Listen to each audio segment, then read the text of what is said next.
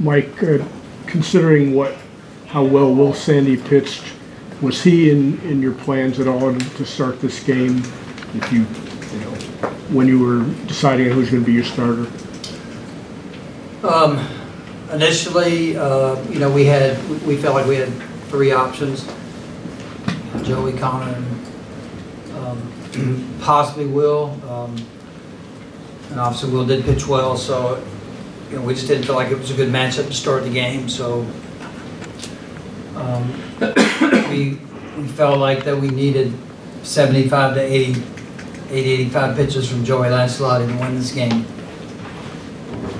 That was our thought process going in, and we thought it best to give the ball to one of our top 3 or 4 arms. Was the matchup because they have so much right-handed power in the some of that, and you know, Will struggled with his command a little bit, fighting some bone chips. I mean, he obviously pitched well when he got his opportunity. We just felt like Joey was the best option for us.